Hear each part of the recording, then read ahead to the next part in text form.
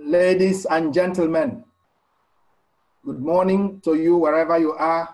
Good afternoon, good evening in our one world. This is a World Academy of Arts and Science event in union with the United Nations Geneva office, focusing on, for this panel, civil society and youth, new strategies for transformative impact. Thomas Reuter, professor from the Melbourne University and trustee of the World Academy of Arts and Science, together with myself, Obiora, we are part of the co-conveners for this event. I will make a very short speech just to introduce the event. I will also ask Thomas to make some short speech concerning the rules and the regulations, and then we will go into the activity. But generally, the world, as we know, is changing. It has always been changing. But we are in the 21st century. The 21st century means that we have centuries before us, and we should have advanced with the means of communication, of technology, of knowledge, and of the resources and assets of people of this age. We are a lucky group of human beings with 7 billion plus existing on the planet. We have so many chances and so many good opportunities to make the world a better place. It is our work. It is our chance. So we are focusing on civil society and youth and how they will be impactful in transforming society. And we know the problems, we know the issues, we know the conditions. Today's panel and the great panelists, great people selected for this, will focus more on strategies for solutions. So we are not discussing problems, there are many of them. I would like to make you know in this introduction that we have identified, of course, 12 strategies for civil society organizations and youth towards change and social transformation. These 12 strategies will be part of the questions my colleague, Professor Thomas Reuter, will be posing to the panelists when we come to the questions. But essentially, they involve, and I will say them very shortly, how we develop internal democratic processes, how we interoperate in our diversity, that's number 2, how we bridge gaps between global and local concerns, how global CSOs can support local CSOs. The next might be how to orientate online campaigns from practice, from theory to practice, and how we can put pressure on people, including using peace, how the media can be of help in terms of publicizing local efforts. Those 12 strategies include also building partnerships with academic actors and also with media and finance corporates and states. It involves creating private fund for SDGs, strengthening economic narratives in the green economy, and finally, how we can unite CSOs to convince the public that transformation is possible. These are the areas where big research ahead of this conference have happened. The conference is being celebrated 75 years of the United Nations this year, 1945 to 2020. 60 years of the World Academy of Arts and Science, 1960 to year 2020. It is a world yearning for transformation. It is a world in a COVID pandemic era, and we know the consequences. That's why we welcome you, Gareth Presch, as the panelist. You are founder and CEO of the World Health Innovation Summit. You are a great gentleman with potential to transform. We are happy to have you. Welcome. Thanks, Obiora. We welcome Benno Werlen. You are UNESCO Chair for Global Understanding for Sustainability. Benno, your writings and your activities are globally acknowledged. Thank you for being here, and we are going to learn a lot from you. We welcome Nadia Balgobin, the young, brilliant, ebullient woman, Senior Associate of GlobeEthics.net, member of the pool of experts, member of sustainability goals around the UN activities, and my consultant on many levels. Thank you for being here, Nadia. Thank you, Obiora. Cyril Ritchie, we want to thank you for accepting the invitation. You are the first Vice President of CoNGO. Your works are globally acknowledged, and we are happy to say welcome to this panel. And Thomas will be asking questions to each of the panelists. Finally, last but not least, Tageldin Hamad, the Secretary General of WANGO, the Vice President of UPF International. We are really delighted to have you join in the discussions. I will now ask Thomas to give us the ground rules and then to go ahead with asking panelists questions. Towards the end, we have 1.5 hours for this entire thing. We have a large audience of listeners and participants who will give you a chance to make questions. Thomas will tell you how much you may speak in terms of time. We have to manage it well. We need participation. We need global broad, and we need action following. That's what CSOs are known. Thomas, I hand over now to you. First of all, I would like to, for those of you who have joined the second panel and didn't join the first panel, there is at the top of the chat history, you will find a link to the participant list where you can leave your name and contact, because we are growing a working group and we are open to new members and supporters and contributors. So please, to facilitate that, leave your contact. Panelists, please keep your responses under 2 minutes if you can, though we will be flexible. That means you may be a little bit, take a bit more time on some questions and a bit less on others, but that's the general aim. And the reason is that we would like to have plenty of time for questions from other participants, and I will be fielding those questions, but I would like to ask Obiora to ask the questions to the panelists, and then I will be, which is what I did in the last session, and I will just be fielding the questions from the floor at the end. Okay. Obiora, you're still muted. Yeah. Okay. Very good. With the ground rules known, Gareth Presch, you will be the first to receive the question. And it is simple. What is your perspective on the 12 strategies identified by the working group so far? And have you had any practical experiences with any of them? Yeah, I think all these strategies come down to why. And from my perspective, I have to kind of talk about my 2 young girls, because it's about the future.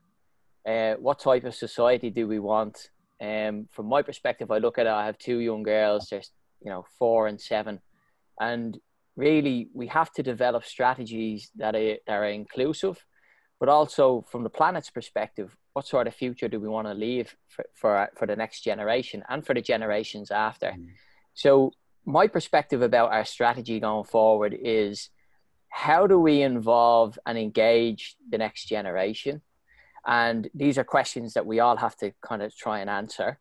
And how do we actually bring these solutions, as in from a financial perspective, as in creating value? And then how do we, execute them as a group collectively? I look at the current leadership, that we have and our responsibility, and that's on our shoulders. We need to make sure that we make decisions now post-COVID that brings us forward. And Obiora, you spoke about, the progression of society. We have to ask the hard questions. Are we progressing as a society? Are we learning lessons? If we look at the COVID situation, I think it gives us a prime example of that we really haven't learned, because we have been forewarned about pandemics. It's the same with the climate change situation. And if we look at the strategy there, we are being forewarned. So how do we enable people to make those decisions? I think there's a bridge to be made, a knowledge transfer. There's a gap there. Local society need to be able to feel comfortable. We have to build trust. We have to be open. We have to be transparent. So how do we do that? Part of our work with the SDGs, it's very important that we're open, we're transparent, and that we show, shall we say, communication that brings all those tools to enable people. I think we have to go out and meet the people as well. And I hope that us as a group here can start that conversation and build that trust. Thank you very much, Gareth. Very, very much. You just kept to time, and that example will be a model for the panelists. The key thing is transgenerational. And I ask the same question now to Nadia Balgobin. Will you want to identify what you consider your perspective on these 12 strategies and identify your practical experiences of any of them?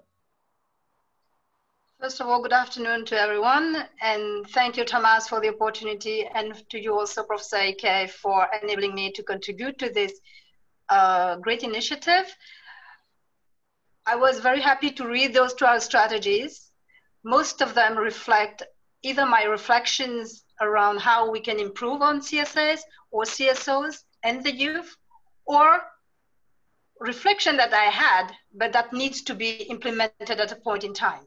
So coming to what needs to be done in terms of the way forward, I think the multi-stakeholder approach is something that even last time I was on it, early this year, I went to an event at the UN, and this came again, multi-stakeholder, and everybody was just looking at themselves and saying, how come that we are still strengthening multi-stakeholder collaboration while we know for decades we've been talking about this?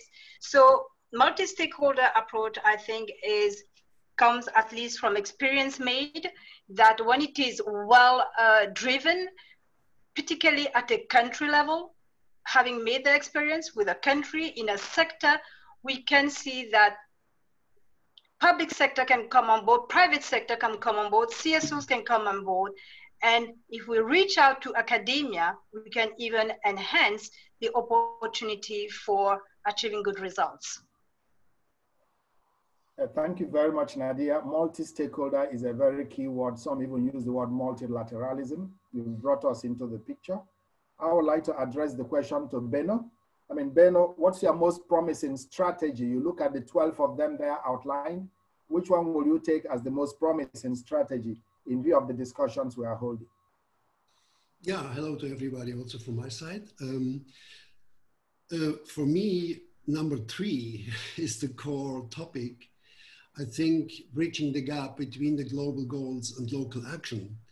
I think many of the international programs have a top-down structure. So it's rather from experts or some international bodies that they are designing some strategy, and then they try places on the planet, very often independent of local or regional cultures, and very often independent of specific historical conditions of different places and with the people living there. So for me, for the future, it's very important that people are not forced to do certain things, but that they are more engaging deliberately. And for that, I think it's very important that people can understand their own local life in a global perspective, so that they know what their ways of acting has, what kind of implications for the global constellation. And with that, the most important thing then is to strengthen the bottom-up movements and convincing people to change their life ways of living, and hopefully also to show them the benefit they have if they change their ways of living for their own life, but also especially what the first speaker was mentioning, Gareth, for future generations. And I think that's the important point, that people engage with a self-responsibility, but also, as I put it, also a gain of pleasure and experiencing directly the benefits of changing their lives in a more sustainable way and a more healthy way. That's from my view, the most important things that we need to address, how to engage people living in certain localities, certain regions for global issues. And for that, they need to have a global understanding of their own living conditions. Benno, I would like to come back to you again on this, because you've struck a word with freedom, the ability of people to choose and to do things on their own. We know the difficulty, of course, that people will never do it. They need to be led in many cases. And it will be important to engage you in another question. How do you think that this strengthening of the bottoms-up approach would help the self-responsibility, which has always lacked? And that's why CSOs exist. Allow me to go to Cyril. Cyril, welcome to this program. And you look at those 12 strategic strategies. And what strikes you? Which ones strike you? All of them together, particular ones? Let's share your wisdom. Oh, thank you very much. Partly because the main NGO and CSOs that I'm involved with are heavily oriented towards the United Nations, I want to bring that in as an element, a fundamental element. Remember that the UN Charter is one of the most wonderful documents that there is. The unfortunate part is that the governments which signed up to it do not follow their commitments. We have so many examples of governments acting contrary to the Charter, whereas the Charter is, as you said this morning, Obiora, a values-based document. It's a document that sets out aspirations for humanity that we in civil society are far more faithful in implementing than very many governments. And indeed, if the Charter were followed, we would be on a significantly better path towards the future, which is why in my world, the fact that the UN has got as far as agreeing on the Sustainable Development Goals is a major step forward. I have to interject that I was a little surprised to hear this morning one of the affirmative speakers say, we haven't sat down and looked at the future. I think we've been sitting down for centuries, and particularly the last decades, looking at the future through the UN and through major civil society organizations, and we need far more of it, far more neutral and values-based approach. To me, the strategies, I have a link between strategies 2, 3, 4, and 7 that I want to give an example of simply from my experience within the Conference of UN NGOs, CoNGO. We have, as 2 examples, just to show what can be done. We have set up a database of more than 500 Asia-Pacific civil society organizations, national, local, regional, and so forth. And our purpose is to enable them to have greater understanding of the UN system and greater access to it, and that their experience in implementing the SDGs at the national, regional, local level is brought forward so that other NGOs and other CSOs and governments can learn that we do deliver on the ground. We deliver to communities, we deliver to villages, and that's what governments need to be doing. We need far more commitment from the governments. One other comment on a different strategy. Number 8 was particularly referred to in this morning's session about creating partnerships with academic actors. And there again, I think we should use what we have. We don't always need to reinvent the wheel, although we're extremely good at that, all of us. But the United Nations academic impact is one channel for enabling us all to work better with academic actors. There are 2 elements that seem to me to be partly missing.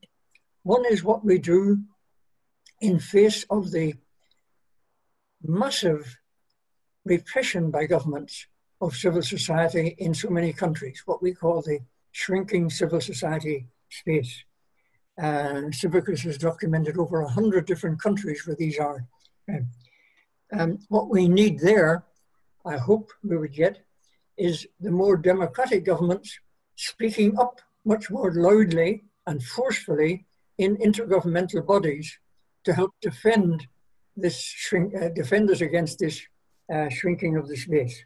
We need to work far more together with those who are friendly, shall we say, towards the concept of civil society, which is, after all, already written in the Universal Declaration of Human Rights and the international covenants.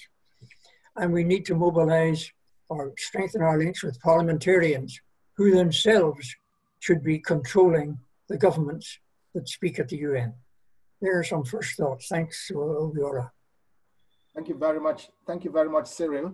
And just because you bring us back to the United Nations, the SDGs, behind all these are values which drive society. And we will be coming to that in another session, but I would like just to call Tageldin Hamad, if you are present, and you are, will you want to give us your own perspective of which of these 12 strategies that have been worked out you would like to identify particularly?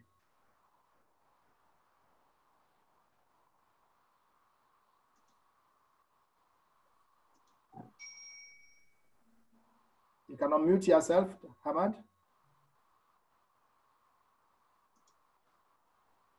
Sir, I'm afraid Hamad hasn't joined the meeting yet. Okay, so we have taken note of, thank you very much, administrator of WAAS. We would go back now to Gareth. What future do we leave for the next generation? We need to hear your insights. What would be your insights into this kind of future which you generate? You mentioned them already somehow in terms of transgenerational, in terms of listening, in terms of, but you said something that human beings are forewarned, pandemics are forewarned, and yet people do nothing. They just keep on marking time until it implodes on them. So what would be your insights of going beyond this? Are we progressing? That was your question. Are we? What are your insights? And the same will go to Nadia and the rest of the panelists who are present now. Yeah, I have to be quite honest. I'm full of optimism in this space. And I'll tell you why. You just have to look at what's happening worldwide in terms of youth engagement and the passion and the vision that they have. And they do have the values. I think that's what we can see, because they're willing to take action and they're willing to let their voice be heard. You know, we have wisdom and we have knowledge, and that's what we should be sharing. We have a responsibility to share that knowledge and to share that wisdom. And I think, as Cyril has mentioned and other colleagues, you know, we have that opportunity. The 17 SDGs give us a roadmap. The UN Charter as well. I think these are sort of documents and publications that need to be articulated wider into a local concept, like from a local perspective, because we have to begin to engage people and to notify people that they're actually out there, because I'm pretty sure that most people are probably not aware of these documentations or of these publications, and we need to access, we need to kind of share that knowledge out there. Use the platforms that we have. Use UN Academic, for example. We have the 25+5 leadership platform as well, where we're engaging with the cities and the mayors. So I think we have plenty of opportunity. And digital, of course. I mean, this session being streamed, we're all over the world. We're able to contribute. What a fantastic opportunity social media has given us. You know, Facebook and others.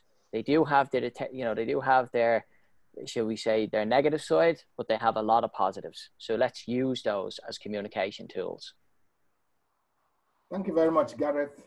You bring actually these fresh insights. You seem to be an optimistic person. Many are not.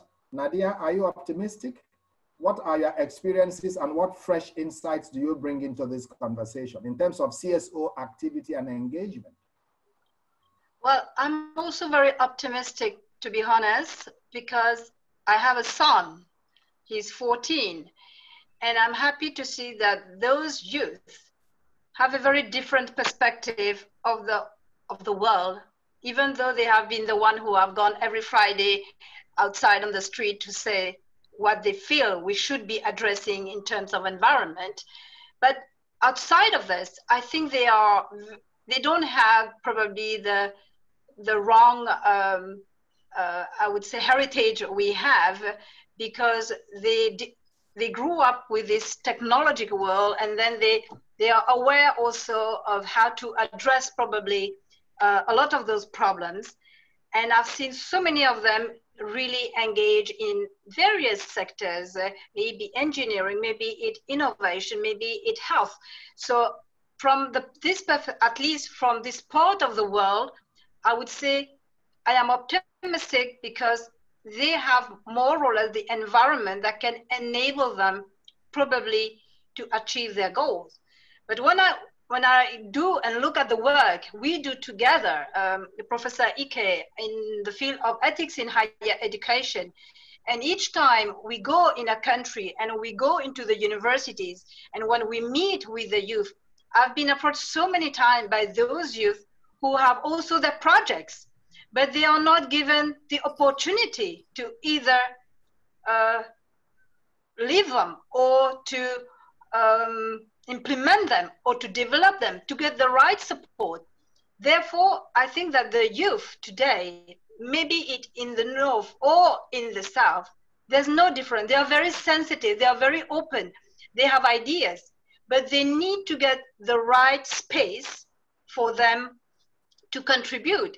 And if I have to link the youth to the civil society organization, I would encourage civil society organization to bring as much as they can the youth through internship, so that they can benefit from the learning of the work of CSOs, so that also at the same time they bring professionalism that sometimes CSOs also lack in terms of, you know, either technology or in some areas, maybe it in finance, maybe it in communication, all kind of aspects that sometimes, because NGOs are also in a survival mode, they are also always struggling.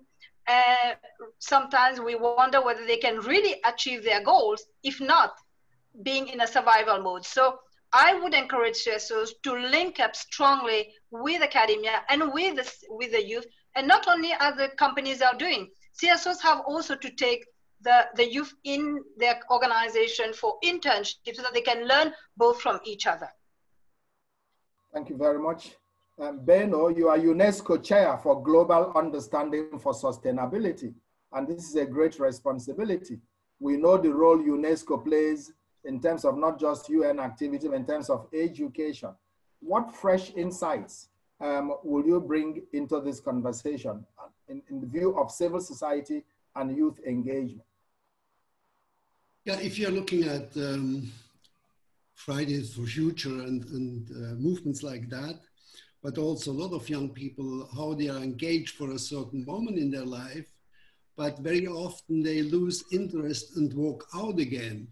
And I think it has very much to do with our schooling systems and educational systems, the specialization in disciplines. All schools, the biggest part of the world, are still linked to the mastering of problem constellation at the 19th century in Europe, more or less, and the developments of science in different disciplines.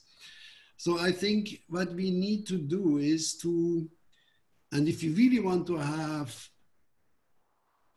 the engagement of young people in different local parts of the world, we also need to change the schooling system in that respect, that we are going more into transdisciplinary topics, that we are not educating people to choose the right discipline for the later career, but to engage with the schooling knowledge in their everyday life. That means that we should at least strengthen the parts of transdisciplinary engagement. That means problem-oriented engagement in schools, and tell them how they can use the different stock of knowledge that it has at disposition in sciences for the solution of certain problems, but not in the categories of the disciplinary division of labor of universities and the schooling system.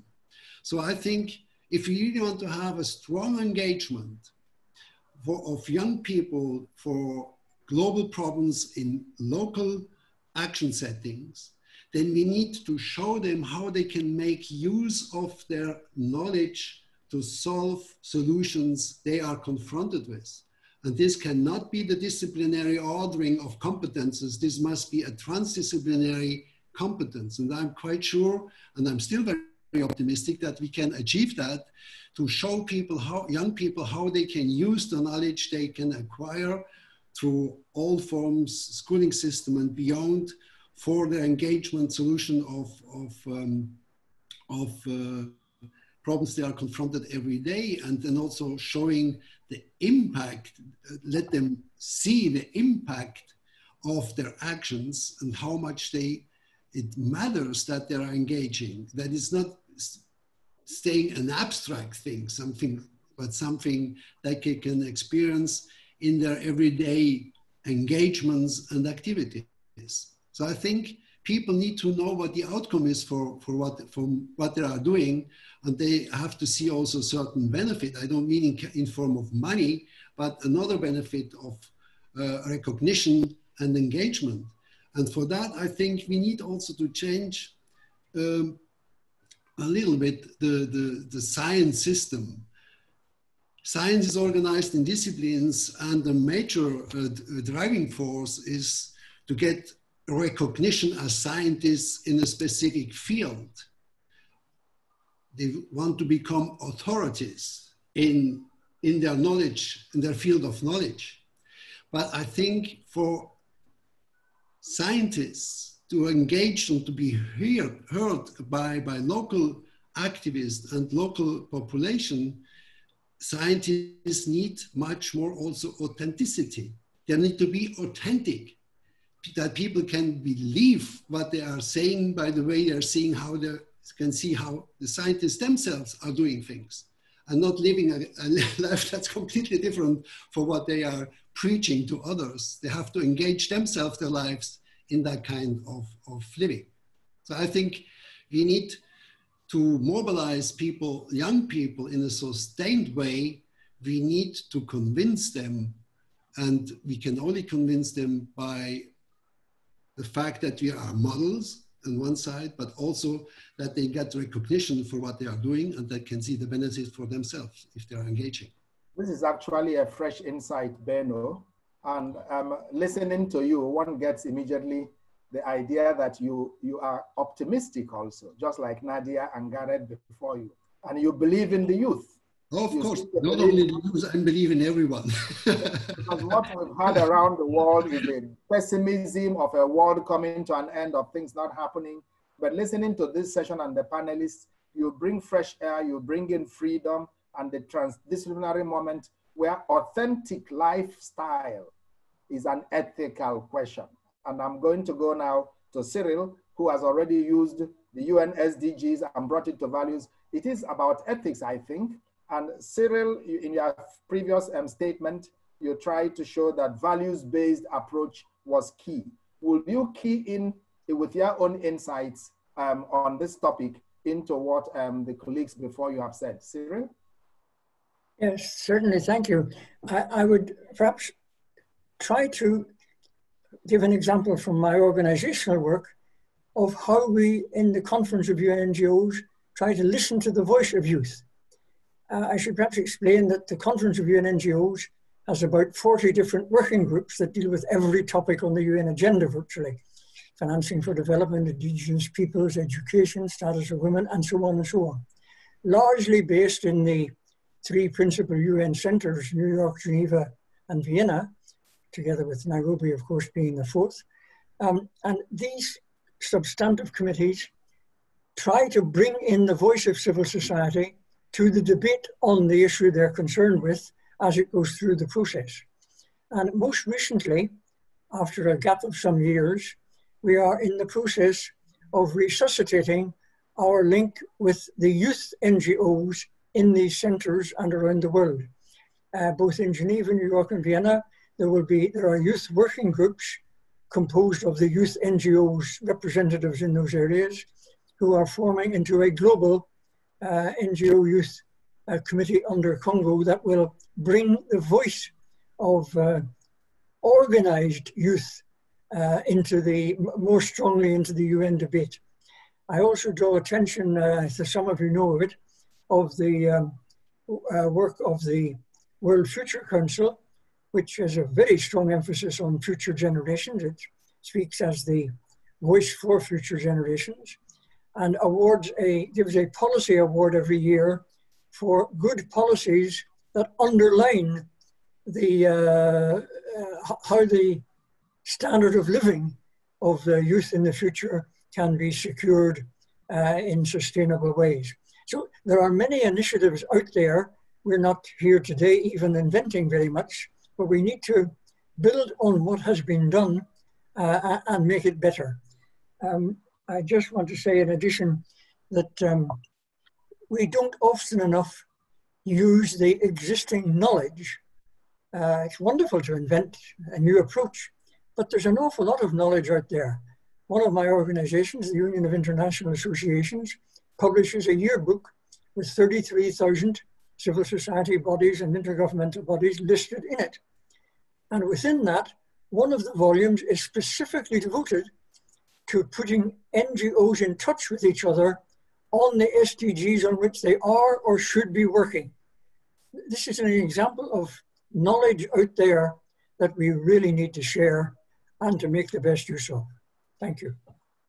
Thank you very much, Cyril. And you've just helped us to round up this frame of the questions. There are actually 6 questions for each of you. And I'm really grateful to the panelists. You've been very, very good in managing your time. We want to look on the problems CSOs and youth organizations face globally. There are risks.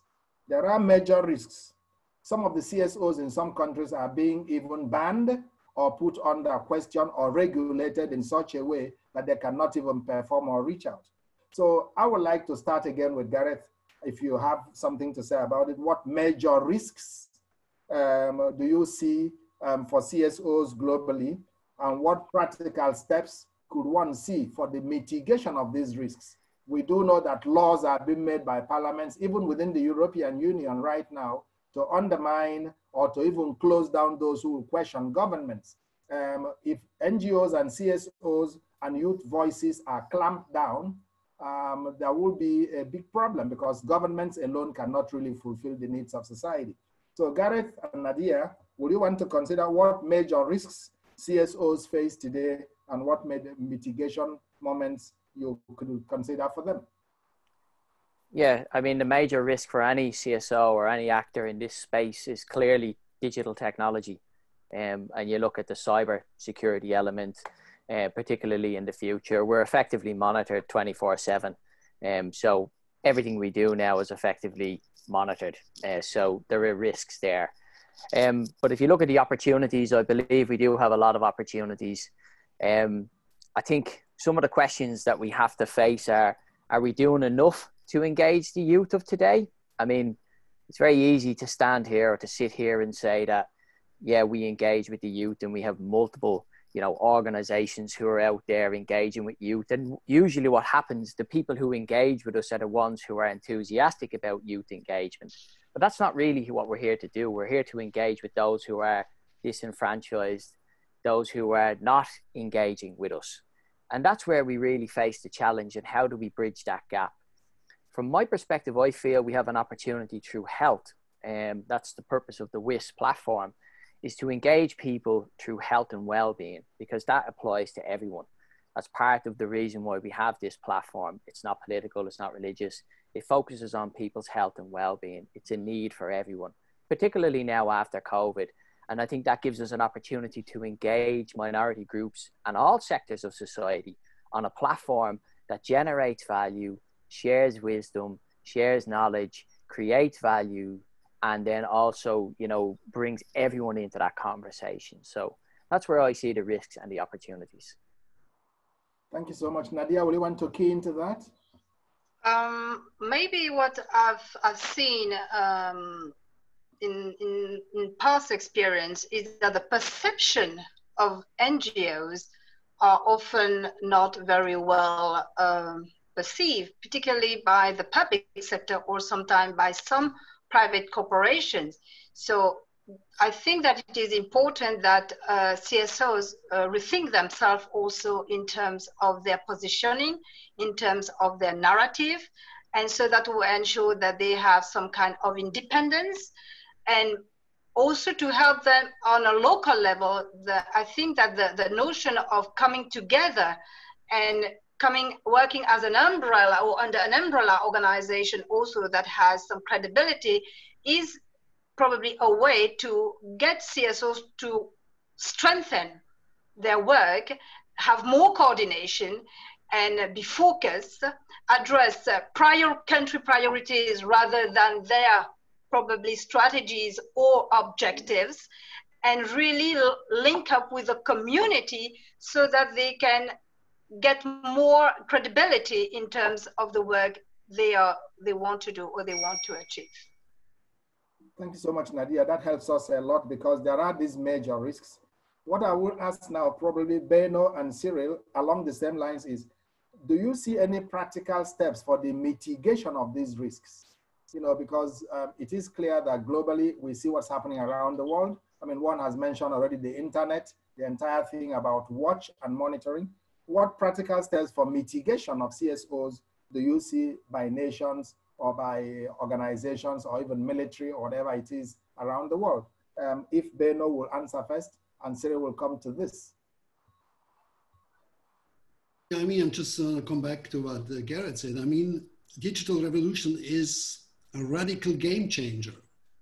And especially in the field of information, we have so much non-edited information available today. And before the digital revolution, most informations were edited by newspapers, by TVs, or whatever, by publishers and so on, to reach a wider public. And now everybody, nearly everybody, everyone can reach masses of people with whatever they have to say or want to say.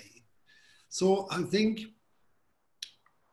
what we need to do is to strengthen the ability of especially younger generation to become their own editors. I mean, all this social media, they will never control the content of the messages that are distributed by their tools, because for the simple reason they wouldn't make that much money anymore if they have to control all the information. So there will be no hope to have an edited version of all kinds of informations in the future. So people have to have the ability to make distinctions between what could be called solid knowledge or evidence-based knowledge, and also logically sound conclusions from A to B, and not telling whatever people just have in their minds. So we need to other forms of education, but also strengthening the potential or the possibility of judgments of informations, and to evaluate them for themselves. Everyone for himself or herself. And that's a huge task, I think. And I have no clear idea how we could achieve that.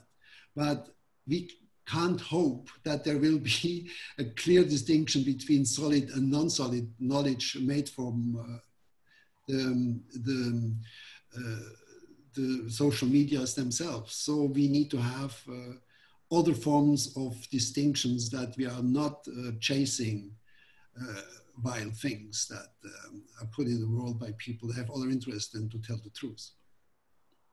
Actually, this practical suggestion you make is key. And I'm sure that there will be questions. Our participants are all around writing questions. Thomas is gathering many questions. I would have asked you a question immediately. How do we allow all this direct information, and where do we distinguish fake news from true news? Where do we distinguish hate speech from speeches? I mean, that will be not my question now, but I'm sure one of those in the audience will be asking this kind of question, because this direct knowledge transmission, this direct unedited information, which is true, which is passionate, has its various dimensions that can even cause problems, impact elections, and so on and so forth.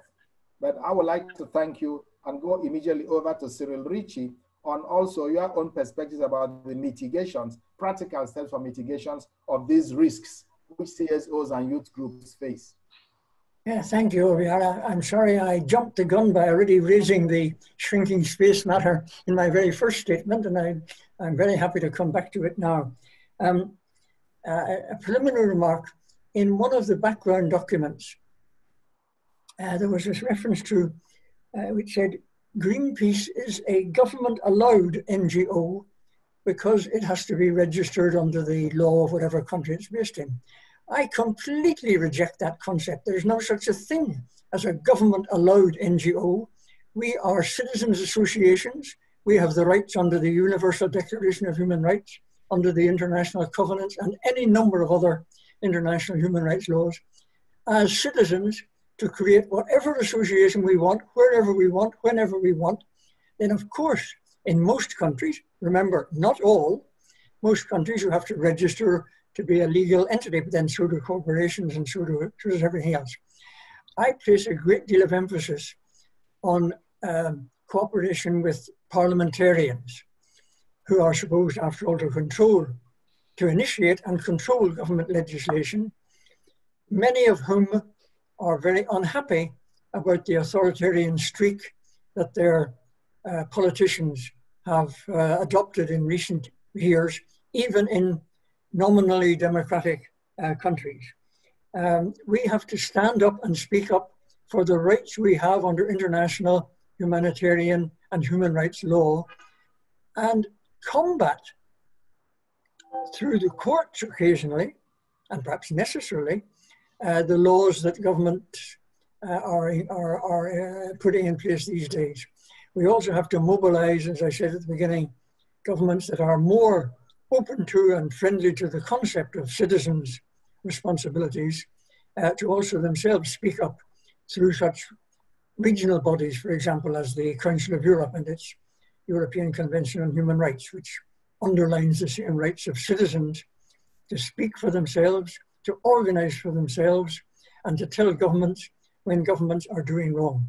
So we have to, I repeat, all of us have to stand up and speak up for the rights that we have by virtue of being citizens. Thank you. Thank you very much. And now, I mean, that's very, very helpful what you ask. I mean, one of the panelists is a youth, actually two of them. I see Gareth Presch. You're a young, brilliant freshman. What contributions, for example, would you envisage that young people can bring in this discussion? You are young, so speak about your experience. Yeah, I think that comes, yeah, look, yeah, but I think it's understanding, you know, I think we have to understand everyone's perspective, you know. I think energy is one key attribute that the youth can bring, but they also need guidance. You know, we need to bridge the gap between Cyril and Benno and yourself, Obiora. I'm not saying that you're old, not at all. I welcome the comment that you made that I'm a youthful looking man, so that's fair enough. But I think there is opportunity here. I really do believe that the Sustainable Development Goals gives a roadmap. And if we can articulate that as a group, we can reach those minority groups that are disenchanted. I think there's a huge responsibility, as Cyril mentions, on parliaments. And I think we're seeing the power of social media. If you just look at the professional footballer, Marcus Rashford, this week, he's come out, he's 22 years of age. He's been fundraising, I think, $25 million for family meals in the UK. And look at the pressure he's putting on the government in order for them to provide family meals for disadvantaged children over the summer months. So there is youth that are stepping up there and they're taking responsibility. So, you know, there is great opportunity here, but how do we engage all these sectors? And I think we as a group here collectively and the audience and those listening, we should be putting forward those suggestions. How do we make things happen? We take the responsibility, but also we also have to champion the individuals who come on and make those actions possible.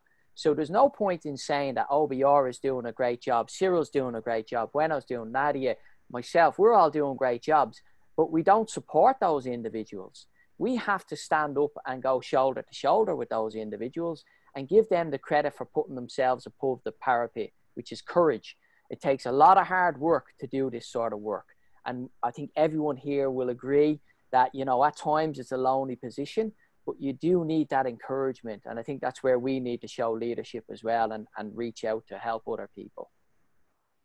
Thank you very much, Gareth. I know, for example, a youth leader from South Africa who is part of participating in this event, Livuyu. And I'm sure you have questions to ask, or at least to talk about lessons learned when we reach that. But Nadia, you have been also partnering with youth, and what lessons, what contributions can young people bring? I think we have two great examples, because if we want to change things, I think we need to get some real global movement by the youth. And we've seen that with Greta Thunberg, that she has been able to do it. And now COVID has come, seems to be you know, on hold, but we should build on those movements of youth, and so that there is this all you know, feeling that we are all part of one same agenda. And the UN SDGs global agenda should be really be driven by the youth on all its 7 SDGs. And what we are seeing now, for instance, with the Black Lives Matter, it is also striking across the globe. What do we do out of these kind of expressions that come also from the community, from the society, and from the youth at the same time? Well, how can we build on this, take this opportunity and seize it and make something out of it at global level to support those initiatives at local level? In which case, the empowerment of youth is key in this entire discussion. Youth being part of, not being spoken about, not being addressed, but taking space and creating and being allowed also to take that space. This is where I would like Benno and probably Cyril to make your comments. We have 8 more minutes, and then I will be handing over to Thomas to now take questions which people from all over the places want to ask, and all the participants. And it will be very great to see. Thomas, you want to say something? It's just, may I suggest, we have Luvuyo Madasa in the audience, and we are one panelist short. Should we ask support to please make him a panelist in this session? Because I think it'd be really nice to hear his point of view on some of these issues. Great, great. So while they are getting ready, while Livuyo and whom the second judge is getting ready to comment, because they come really from the youth leadership groups. Benno and Cyril, would you want to make just short comments on this entire thing? And then what lessons do we learn working with youth, and how do we envisage the future?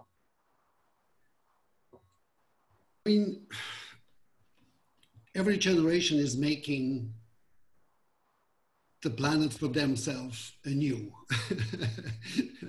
So I think the most important thing is that they feel taken serious, and then they can see why it is important to engage.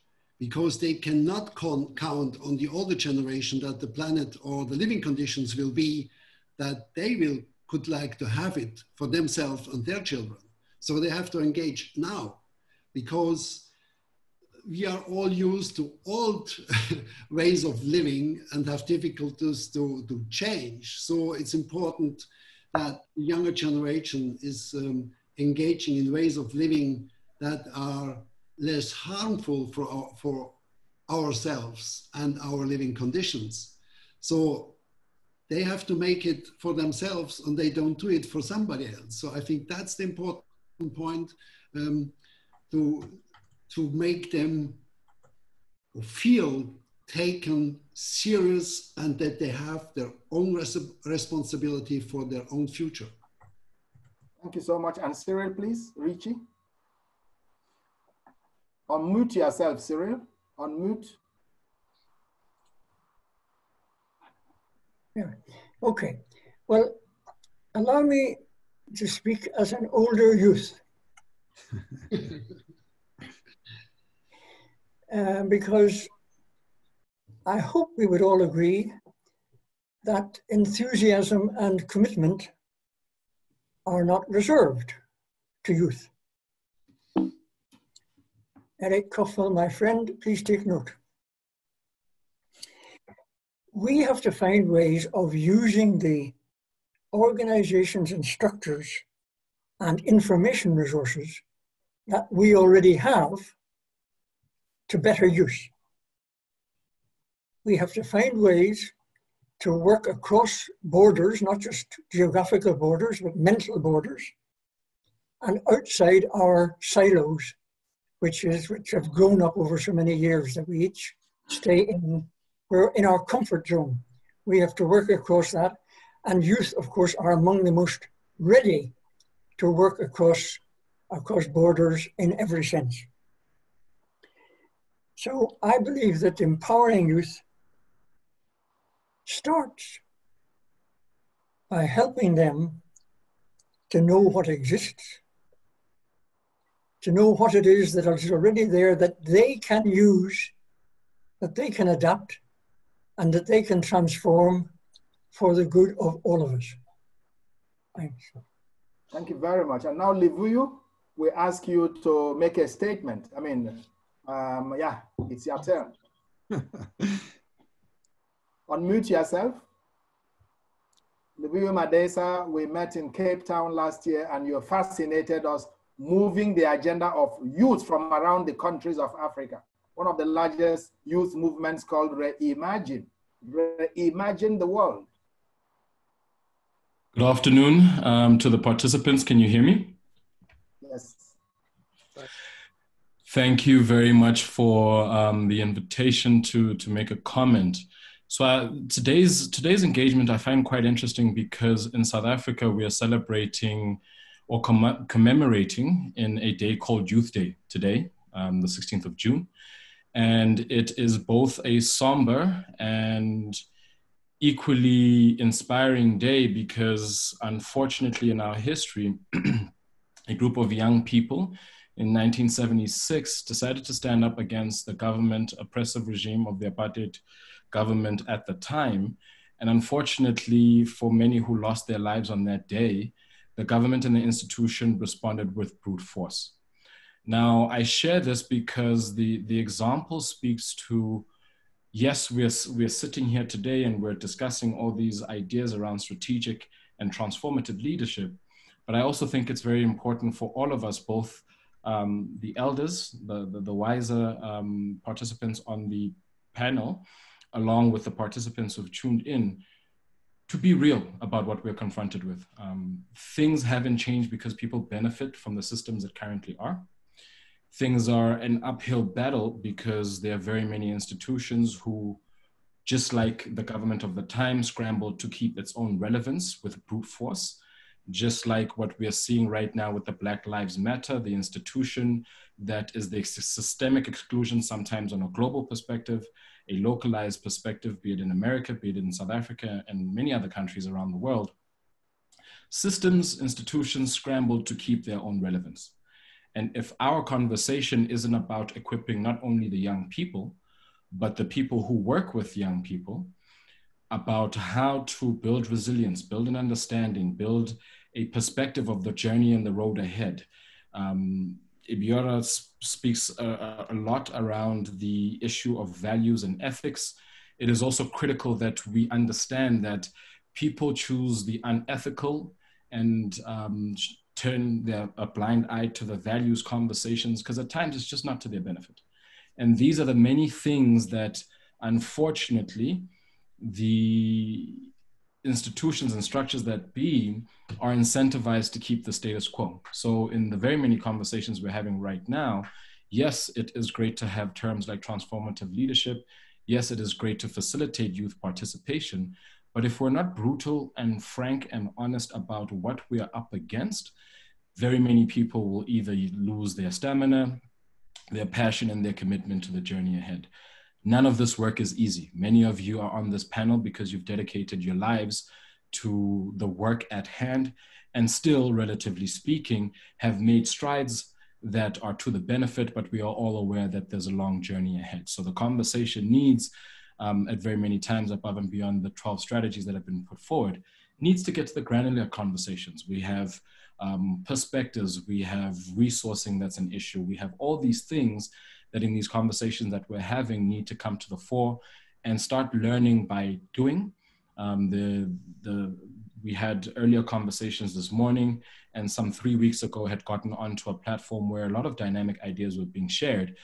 But if we're not adapting what we're learning from the digital space and the web-based solutions into reality, we'll continue to fall short against making any meaningful change to the conversation that we're here having today. And again, this is about learning who's in the room, what is offered as per solution, and what can be done going forward, because as was the case, again, to reiterate, the class of 1976 and an institution responding to maintain its own relevance in whatever way, whether justified or not, it did, those things continue today. And unfortunately, as complex as the reality is for very many South Africans are talking transformation, inclusion, livelihoods, and everything else that we are talking about systemic change, so too institutions have evolved to keep themselves relevant in far more subtle ways that are much more difficult to point out.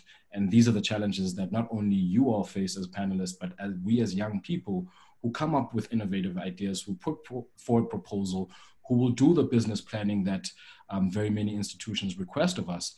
But we know that that unfortunately becomes that economic principle of creating barriers to entry. People look at those proposals, they put them aside, they pick up what they want, yet they still want the results that they are asking of us to push forward. Liviu, we shall not leave you to stop here. Of course, the things you've said now really engage us to think about the bigger event that the World Academy of Arts and Science is preparing with the United Nations office in Geneva. This is happening on 27 and 28 October, around the celebration of 75 years of the United Nations. You've listened to Cyril and Benno and all the rest, Gareth and Nadia and Thomas, of course, at the beginning, all focusing on leadership in the 21st century. You, concrete question. You've said something very strong. Things have not changed because those who benefit from them do not want change. Rather, they keep to their own relevance and keep to the status quo. This is Liviu speaking. So what are the youth going to do in the event of this situation? What practical steps, based on your own experiences, do you want to bring on the table? I mean, there can be revolution, there can be shooting, there can be killing. We know 1976, Sharpeville. So what is it you bring to the table as a young person, speaking for the many youth organizations you are leading within the African continent? Make it short, but come to the point. So I think the integration and the convergence of human beings and technology is key. There is a new wave of learning through technological iterations and moving away from the analysis or paralysis by analysis to learning and building a comfort by learning by doing. And I think the more we do to this, in this direction, and the more we channel resources to people who've put together prototypes that are about learning, doing, and impacting people at community level, and feeding that information up to the various different institutions and partners that not only join these conversations, but drive this innovation, future forward and forward-looking solutions. These are the kind of support structures that we need to put in place. So a manner of trusting the young ideas that are out there, mentorship, partnership, essentially facilitating more platforms of this nature. And yes, we're building towards a date in the future. And I think in having frank, candid, and honest conversations, there are very many things that are asked of us that by the time you're done proving that it meets the metrics that academia holds to high esteem, you're already solving for a problem that's 6 months old. Thank you very much. And George, will you want to key into this? Liviu, I'm sure we'll be coming back to you again, and of course to the panelists. Unmute yourself if you're there, George.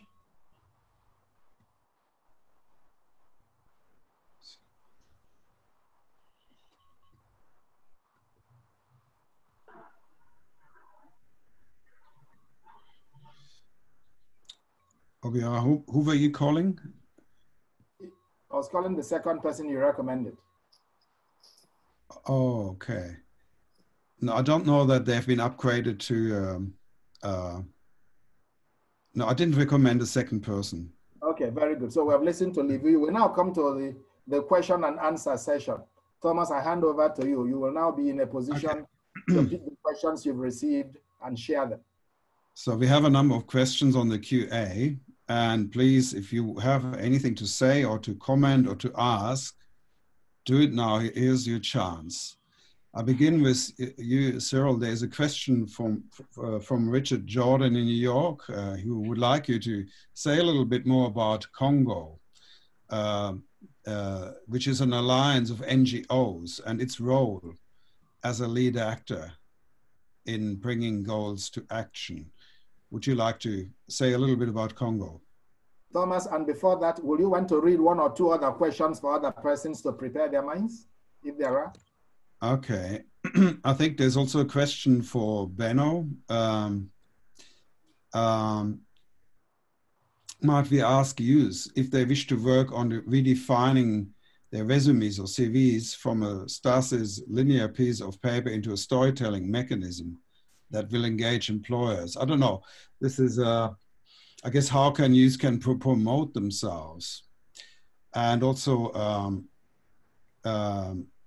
there was also from Sarah Garcia for you, Benno, a question on bottom-up movement. What is the core of that? And, you know, based on your experience with the International Year of Global Understanding, which you led.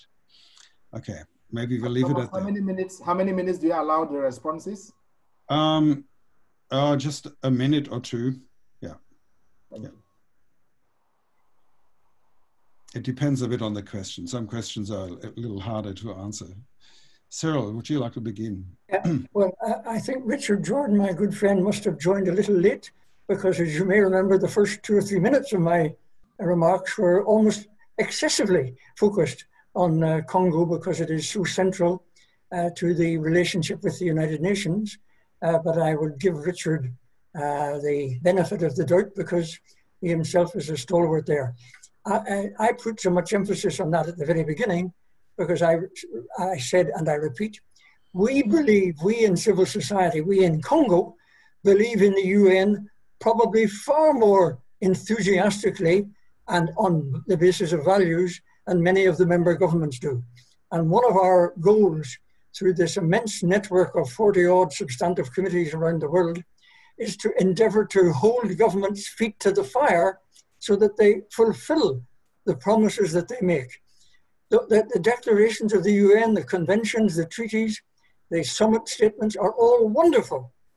But as one of the Millennium documents by the heads of government said, we will spare no effort to achieve the goals. Well, we're a very long way from that. And one of CoNGO's roles for since 1948, when we were founded, is to persuade governments and to encourage governments to do what they say they are going to do. That's the big gap in the entire United Nations system, implementing the promises that governments make. And after all, even a convention is little more than a promise a government makes to its own citizens to perform better. Thank you, thank you. And Benno, would you like to speak about the bottom-up movement and what, in more precise terms, what shape it should take? Yeah, I mean, to talk about bottom-up movements, it's quite easy, but to organize them, it's very complicated. In my experience, the main problem is if you have, for instance, bottom-up movement for global understanding, and who is putting money into something or giving support into something that has not immediate impact, as they believe, if you call it global understanding, for their own place. So if you engage in something global, it becomes very complicated to organize support, because private companies, state organizations, and so on, are all stuck to the territory of their organization. So they can spend money for things that are happening in a certain place, but also with an outcome, immediate outcome in that region or that nation.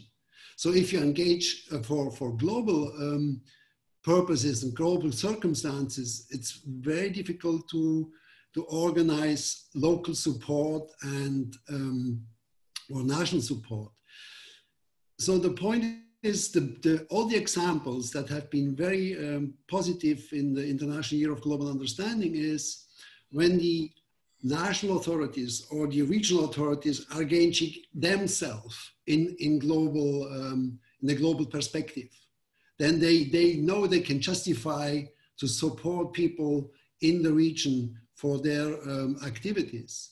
But if the decisive people don't see that, it's very complicated to organize support. So in fact, bottom-up movements need to have at the beginning a strong engagement and self-exploitation somehow, because they have to invest their time and their capacities for something they don't know what the return will be, the immediate return.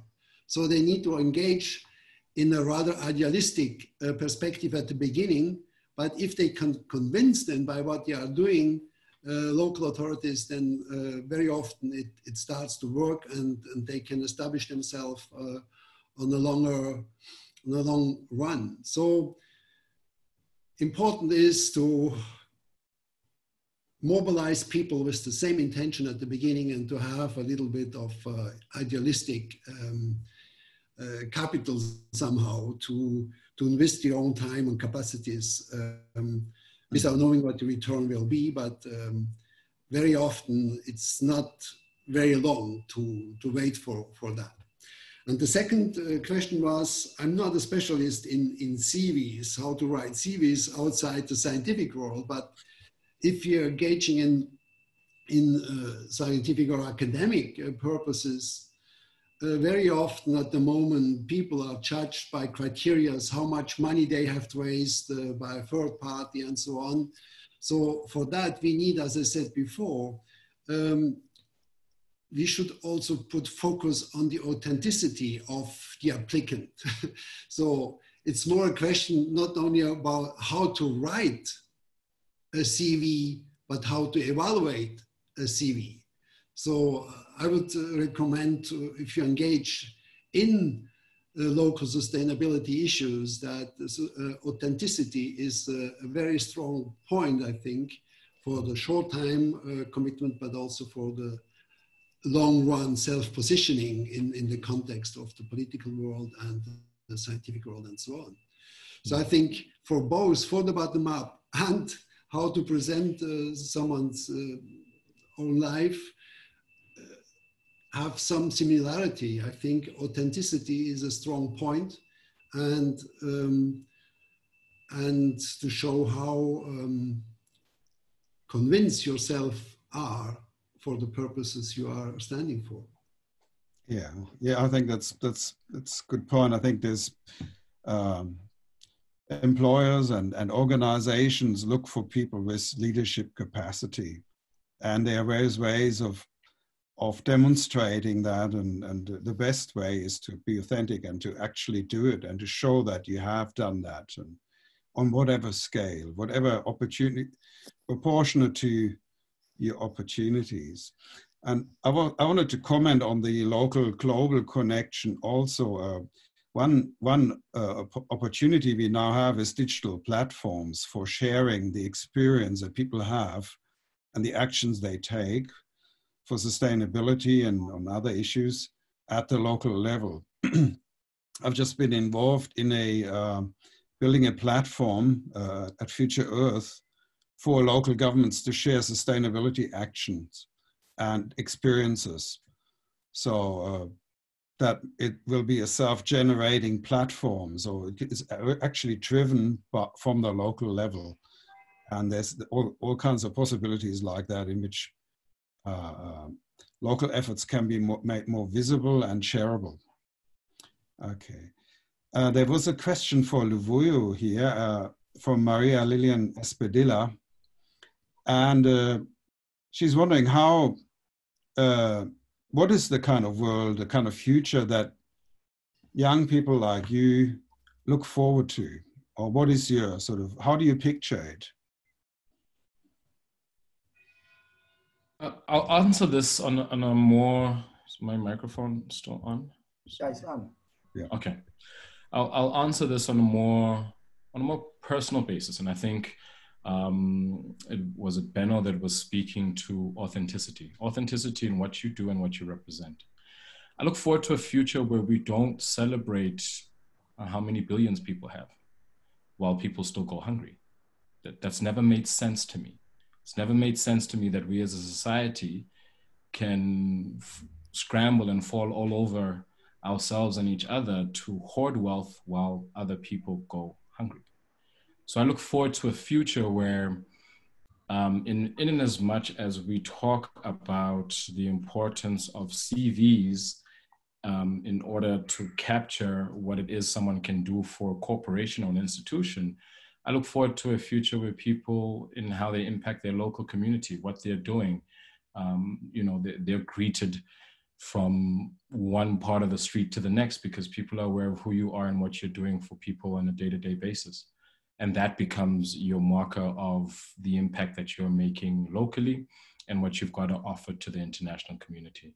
I find these conversations in the one sense inspiring, because every time I join these conversations, I'm inspired by the level of commitment each of you have shown to the work that you do, the resilience in waking up every single day and continuing to work against the odds. But I look forward to a day where forums like this aren't needed. We should be joining each other to share the successes of the work that we're doing, to share the easy access to resourcing for the work that we're doing, because this is the work that matters. I think Nadia was speaking to her children and us essentially creating a context where they can come into their own. And I think more of that, more of thinking beyond ourselves. I mean, these conversations are happening because we have access to these platforms, but every single time I join conversations like this, I'm always mindful of the village that my family comes from and the teenagers and the kids that I grew up with who, let alone participating on a conversation like this, don't own a computer, don't have access to this conversation because they don't have the infrastructure in our village back in the Eastern Cape in South Africa. So I personally have had the benefit and privilege of traveling to very many different parts of the world, but I look forward to a part of our future where that isn't only available to a select few in society. Should you choose to travel and explore the world, that should be readily available because we share resources. It's not just left for those who we celebrate on the cover of Forbes magazine to travel freely and openly. So that's the kind of future I look forward to. And again, reiterating that that's me. I don't necessarily speak for all young people, but I think this idea of democratizing wealth and access, making easily and freely available the tools that people can build sustainable livelihoods that leave communities to their own devices to essentially decide what is their destiny, what does their own future look like, and how does it reflect who they are and what they'd like to achieve as a people. Okay, well, that's certainly a vision of the future I'd be happy to subscribe to. Thank you. And we have a comment from Dr. Livio Alteanu for you, Cyril, asking, first of all, congratulating you on your commitment to human rights within the UN and also the Council of Europe, and asking how can we respond to government harassment and constraints on NGOs. And I think this is really important, especially in the context of youth, because the reason why we want to bring experienced people and young people together is because also to protect young people and their movements as they try and engage. And the harder they engage, the more careful they need to be in how they do them. They can benefit from the experience of others who've gone through that process. So what do you think can be done to protect movements now? In the COVID context, we've seen the Black Lives Matter demonstrations, which are, I believe, in expressions also of discontent on a broader level. And we've seen the crackdowns in some countries. What can we do what are the sort of your tips to stay safe and to stay operational despite these kinds of restrictions? Well, thanks, and thanks, Liviu, for your very kind remarks. I have already addressed this in my earlier remarks. Let me summarize 2 points. It seems to me, in the NGO world, the civil society world, we are on absolutely solid ground. We are on the ground of human rights law, and we are not, I repeat, subject to authorization by governments. We are representing citizens who want to support a good cause, or obviously combat a bad cause like trafficking or so on. So we are on solid ground in exercising the right to organize in whatever way we want to organize, subject to not breaking laws on laundering, money laundering, or whatever it may be. Although we're less likely to do that than some other sectors of society. I think it's very important that we are able to rely on some top leaders, for example, the UN Secretary General, the UN High Commissioner for Human Rights, and others, to constantly speak up in favor of exercising the fundamental rights that we have as citizens to organize ourselves whatever way we think is the right way to do it. And as you know, the Office of the High Commissioner for Human Rights has issued a number of documents on combating shrinking civil space, and I refer everyone to those documents, as indeed has the Council of Europe and the Fundamental Rights Agency of the EU and many others, the Human Rights Commission for Latin America. So there's a lot of solid documentation supporting our rights out there, and we need to use it. And occasionally, we need also to be prepared when we can, it's often expensive business, to take governments to court to defend our human rights. And there we need the support of parliamentarians and of what I could call friendly big business to help pick up some of the costs. Mm-hmm. Yes, that's very important. Yeah. Thomas, are you looking at the time? Yeah, we've got 8 minutes left. Would you like to wrap up, Obiora? Would you like to wrap up the session? Exactly, because it would be very good to look at, with the galaxy of the speakers and try to come to a certain conclusion. Ladies and gentlemen, we may not forget that this session took up the issue of focusing on civil society and youth, new strategies for transformative impact. Transformative impact. And we had on the panel great people, Thomas Reuter, who is co-moderating and a professor in Melbourne and a member of the World Academy of Arts and Science like myself, who is also a fellow. We have had Gareth Presch, the founder, CEO of World Health Innovation Summit. Gareth, your contributions have been very, very helpful. You actually use that word authenticity. Liviu has used it, and many others, Benno and others have continued to use it. Authenticity is built on integrity, and integrity is about values, and that's the key word in ethics. Benno, Werlen, UNESCO chair, whenever you spoke, you brought some smile on your face, and it's important to see people who are optimistic. Global understanding for sustainability, your contributions have been very, very rich. Nadia Balgobin, who said she is irredeemably optimistic also, because she looks at her child and she sees the future. And that future is planted already in the seats we have now. Senior Associate of GlobeEthics.net, the leading ethics foundation in the world with the largest digital library and publications unit that tries to make ethics integration in higher education part of key. Cyril Ritchie, first Vice President of CoNGO. You have helped today's interventions in terms of making sure that you redefine youth. Your definition of youth is enthusiasm and commitment, independent of age. And this is very key. So when we talk youth, we must not just look at 10, 20, 15 years old. We must look at the passion even 90-year-old bring towards the entire discussion. Your contribution have been very, very great. And of course, Cyril, with this, also Livuyu, who really highlighted the key things.